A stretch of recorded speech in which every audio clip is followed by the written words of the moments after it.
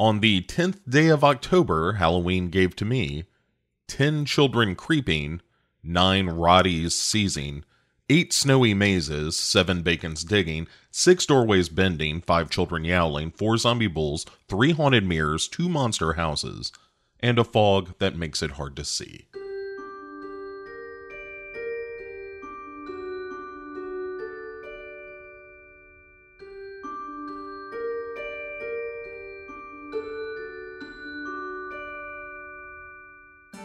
Well, hey everybody, welcome back to another edition of the 31 Days of Halloween. It is October 10th, which makes it Saturday. So, first of all, happy weekend. I hope you're having a good one. I picture you listening to this with your morning coffee, assuming you listen to this in the morning and drink coffee. I don't know why. But thanks for listening. It has been, as I've said before, a absolutely tremendous amount of fun to watch all these movies and kind of discuss them in this format and sort of use that as a vehicle to just celebrate Halloween. As always is my favorite time of year. I've had numerous discussions lately with people about the leaves turning, the chill in the air, a little bit of a crisp feel to the air outside. And yeah, it's just gorgeous, man. And as well as, you know, Halloween being around the corner. It is, we are 3 weeks to the day from Halloween. So very, very exciting. So in addition to all of that, we're doing something kind of special this weekend. You know, I said we're going to mix in some new stuff, and it's not going to get a whole lot newer than this until the next time we do a new thing or whatever. No, we're doing the Haunting of Bly Manor, and hey, listen, you can call it a cheat. I say it's going into extra innings. We are covering this over 2 days. Today we're going to be talking about episodes 1 through 5, and then tomorrow, Sunday, October 11th, we will be talking about episodes 6 through 9. So let's get into it, shall we? First of all, here's something I didn't know going into this, because I had kept myself very much away from media about the Haunting of Bly Manor. I had not seen a single trailer. I didn't know who was in it exactly. I knew there were some people returning from Hill House. I knew that Flanagan was writing and directing, although I was not aware that he was not writing and directing all of it. So I went into it pretty much as blind as I feel a viewer can in this day and age, this day of miracles and wonders. And alright, so look, first of all, there's going to be a lot of spoilers. Let me say up front, if you don't want to listen to any more, then do I recommend it? I'm not sure yet. Maybe. You check back tomorrow and I'll tell you. But I've kind of complicated feelings about this show, and so we're gonna dig into it right now. With fair warning, we're going to talk very freely about the events of the first 5 episodes of The Haunting of Bly Manor, which just dropped on Netflix. And in fairness, I haven't watched more than this. I've watched the first 5 episodes. As soon as it was over, I sat down to record this. So these are my fresh thoughts that I fully allow and hope that you will also, that my thoughts could change over time. They could evolve over time and could certainly recontextualize once I get to the end of this. But, you know, it's whatever, 9-ish hours of television. And therefore it's going to cover 2 days here on the program.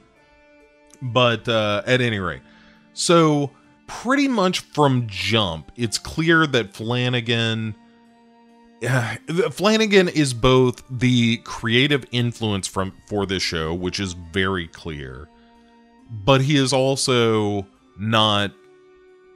He is not the writer and director of every episode the way that he was on Hill House. Hill House feels very much of a piece. You know, when I watch the Haunting of Hill House, which I've done a couple of times. I've even watched the extended Blu-ray of it. I always get the feeling that this is like one great big book that is unfolding. And I'll say off the bat that a lot of times my feeling with Haunting of Bly Manor is that some of this stuff could be condensed. That some of the reveals aren't maybe as revealing as they think they are. So let's kind of take it maybe character by character, I suppose. So this is obviously it's an adaptation of the Turn of the Screw. It is, as far as TV and film adaptations go, probably the most famous is The Innocents, way back in the day, which is a great movie, and it's been a long time since I've seen it. But watching The Haunting of Bly Manor, there's a lot of nods to it. They're like, oh, right, that's from the original The Innocents. A lot of reflection stuff in the windows and that kind of thing. It has the music of The Haunting of Hill House. It has some of the trappings of all that. And a lot of that stuff I really like. Like, the show is smart about beginning with, hey, would you like to hear a ghost story? It is Carlo Gugino from...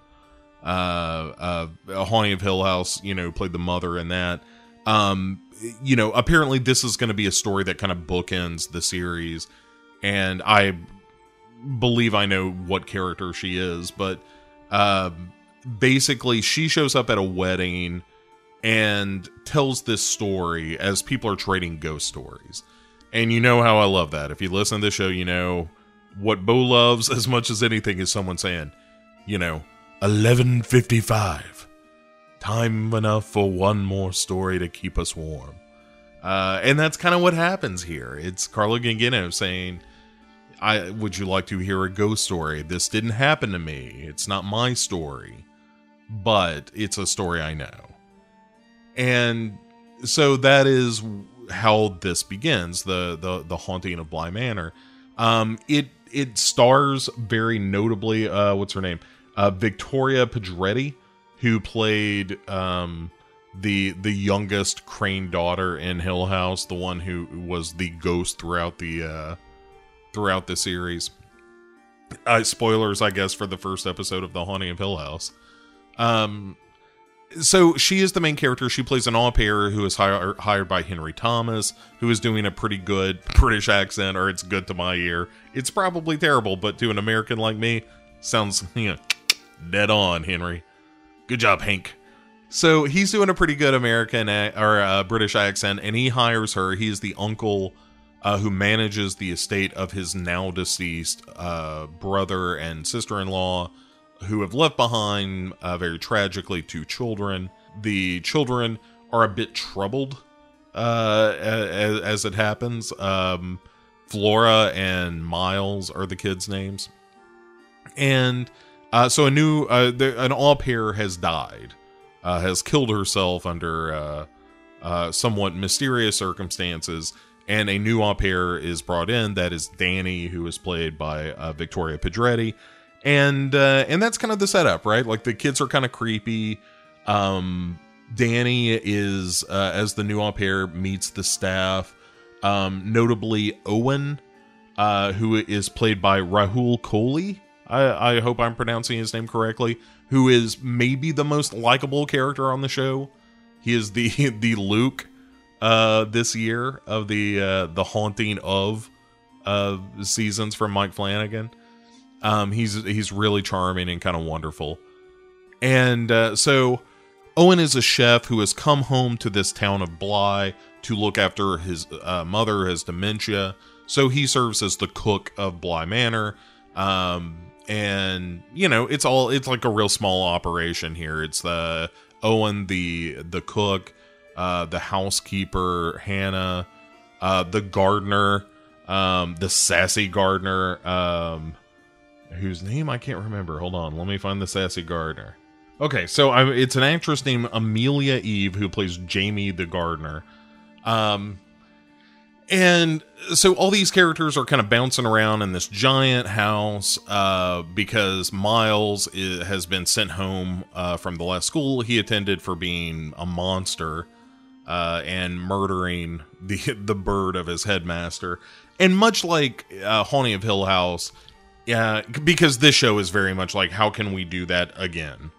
There's a lot of jumping around in time, where you have characters kind of flashing back to previous events. In fact, the fifth episode, the one that I just wrapped up, involved the housekeeper, Hannah, who is played by Tania Miller. And she's quite good on the show. There's let's not forget the shithead, like Luke from Haunting of Hill House, my favorite character, charming, incredibly like a heartbreaking character. You just wanted to root for the poor guy. And that actor, Oliver Jackson Cohen, plays Peter, who is sort of a valet to Henry Thomas, sort of his right-hand man, and is notably was fucking the former au pair who killed herself, but before she killed herself, Peter went missing, and there is some mystery kinda surrounding his death. Although I have to say, what I thought had happened to him is not what happened to him. But let's get into it. So there are all these characters kind of banging around together. The kids are being creepy. Danny's haunted by the fact that she's secretly lesbian, and her fiance got killed the moment she was like, look, we were about to get married, and maybe it's not a great idea on account of I don't want to get married to you. She kind of omits, like, by the way, the lady who was fitting me for the wedding dress, I was kind of crushing on her while you were, your mom is talking about me dressing in her dress for our wedding. But so he freaks out, gets out of the car that they're having this discussion in, and gets smacked by a truck. All this is teased by the fact that he pops up in a bunch of episodes with glasses that look like headlights, a la like Sin City or something like that. It's kind of like the imagery is really cool, but it's one of those things that's teased for like 3 episodes. And this is kind of one of my bigger complaints with the series, is that it teases this stuff along. And you're like, yeah, I know, I've seen movies before. He is your brother, husband, fiance, whatever. The headlights mean he was killed by a car. That's exactly what happened. And then as soon as it's revealed, like, oh, she has lesbian tendencies, or she hasn't come out and said that she's lesbian, but that's kind of the implication here. And there's a scene with her and the gardener where Jamie, conveniently, they're like 3 women at this house. 2 of them happen to be lesbian. I mean, that's the story they're telling, that's fine, but that is, by sheer numbers, statistically crazy that would be the case, I would think. At any rate. But yeah, so she's kind of doing this au pair gig because she's running from that, the fact that she feels responsible for the death of her fiance.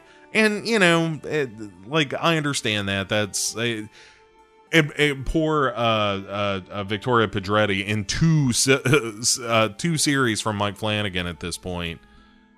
She has watched her boyfriend and or husband die horribly in front of her. In the haunting of Ipswich Estate or whatever, like somebody's just gonna spontaneously combust. It's gonna be like The Boys, where a Flash type character runs through her partner, her life mate. Yeah, poor girl.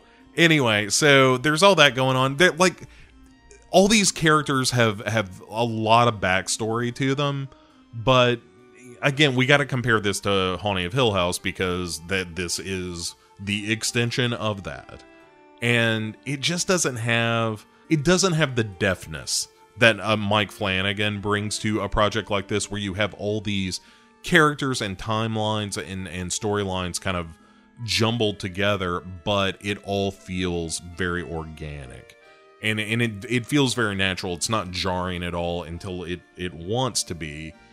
And it held its secrets well.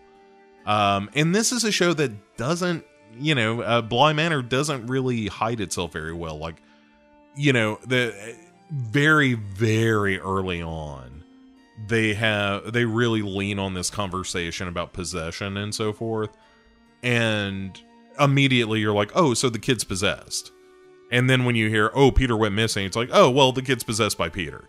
And then there's an entire episode based around this kid doing all the shit that Peter used to do right after you see Peter do it. And you're just like, I fucking get it. Come on, show. I'm not that stupid. And also, there's a reveal within the same episode, that episode 5, where you're like, again, if you thought this was surprising in any way, the fact that you have telegraphed this for 3 episodes. Come on now. We have all seen television and movies. And maybe that's overall, this is my problem with the first 5 episodes of The Haunting of Bly Manor. There's stuff I really like. I feel like I'm really bagging on it. There's stuff I really like. Like I said, I think the Owen character is great. He's got a great speech about losing his mother at a bonfire. There are times where it hits the emotional beats really well, but there are plenty of times too where, oh my goodness, it is just a hot mess. Like I said, there's this telegraphing of the narrative when you're jumping around in time between the au pairs and their storylines and so forth. There are just times where I'm like, I don't feel like I know this character well enough to care what's happening, but we're also not investing the kind of time in this character for me to really buy into her. But it's that catch-22 of like, I'm not sure I want that episode, but I feel like I kind of need that episode to really get on board with her. Which is the original au pair, Rebecca. Like, everybody talks about her, about how great she is, and you see her in scenes where, like, she'll say, like, I know I'm fucking up having this affair with Peter, but I really, I really like him, and he fucks great, so, And it's that kind of stuff where you're like, I don't know that I can totally get on board with you as, like I said, just you as a character. At any rate, folks, I mean, I know I'm all over the place, but kind of that's the feeling I have in this show. At the end of the day, let me try to boil this down to some kind of coherent set of thoughts. The Haunting of Bly Manor feels like it lives in the shadow of The Haunting of Hill House because it's trying a lot of the same narrative tricks, but I don't think it has the same... It's attempting the same degree of difficulty, and it's failing more often than Haunting of Hill House did. Haunting of Hill House I don't think is perfect. I think that last episode kind of leaves something to be desired, thematically speaking, but I think that is sort of a minor complaint, given how much I really like that as a whole. Like I said, that's a long viewing, and I've seen it at least twice now. Have I seen it 3 times? No, I think it's just the twice. But I considered watching it again this Halloween. Still might. And so, because it lives in the shadow of The Haunting of Hill House and is sort of failing to live up to those expectations, that's disappointing. I should take it on its own merits. But even then, I think it's got strong performances. I think that the writing is occasionally really, really good and occasionally feels very predictable and stereotypical of this genre. We've been watching a lot of haunted house movies. Like we've been watching The Haunting and The Legend of Hell House and The Shining and shit like that. And there are moments in Haunting of Hill House, like that episode with the competing one-shots, is just a masterpiece of direction and wonderful filmmaking. And there are tricks in Bly Manor that attempt that and get close, but it all feels like a B- attempt to recreate the magic of Haunting of Hill House. Big shout out to Victoria Pedretti, who is acting her ass off in this movie or in the series. and is doing a great job. Like, there are so many things that are good about it, and I'm half-heartedly saying, like, I'm interested to see where this goes, because there is a way that this could resolve itself in an interesting way. But so far, it's felt very predictable. It's felt a little meandering, a little slower paced. Like, I don't even want to use the euphemism deliberately paced. It's a little slower paced. A series, or I'm just not invested in the characters in the same way, so that these scenes of them just kind of standing around talking aren't as fun and as captivating. And also, the ghostly shit isn't all that great, you know? Again, this could turn around in the last 4 episodes, maybe so. I hope so, because what I'm seeing now, there's one good ghost death, and you know, I like there's this kind of determined spirit that just takes a dude out on account of him being in the way, and I appreciate that. But also, you know, episode 5 ends with a secret ghost, and I'm like, I don't know, man. I don't know that I can go that far. I'm not sure. We'll see how it plays out. Like, I need the next episode to be her, like, hey, y'all, I'm a fucking ghost. I know that we've all been talking and treating each other like I'm fine. But you know how from episode 1, I wasn't eating anything or drinking anything? And I thought at the time, I was like, is she fucking dead? And as soon as I thought this, I thought, no, because there's too much interactivity. There's too much of her, like, interacting with the kids and with Owen and, like, all the other characters and so forth. And then when they go, sure fucking enough, they pull a secret ghost on me. And I'm like, all right, I'm gonna give you an episode to shore this up, but this seems kind of dumb. So we'll see. I'm talking myself into liking this show less the more I think about it. So again, apologies if I'm a bit scattered. I've just watched 5 hours of Netflix vision, television, streaming vision, whatever the fuck it's called now, and I'm a little addled. That was unexpected. Haunting of Bly Manor. There are a lot of things about it that I'm curious to see whether or not they resolve themselves. Early predictions, in a weird way, the show maybe has subverted my expectations in that they finally got around to paying off a lot of shit that they've been setting up in this 5th episode. So with that done, I'm curious what the back 9, the back 9 of this episode is, or the back 9 of the series is going to be. But if I, you know, I said some early predictions. I think that Henry Thomas is going to have had something to do with the brother and sister-in-law's death, maybe. Because they haven't really described the circumstances of that death to my satisfaction. Also, the little girl keeps talking about a whole house full of ghosts and whatnot, and we have yet to see that really made evidence. There's been flickers of that here and there. But again, this show's been surprisingly light on the supernatural. Like, the most apparent ghost was the one haunting Danny. And that was, you know, entirely metaphorical. I don't know, man. I'm curious. I want to see, like, I'm seeing it through. I gotta see it through.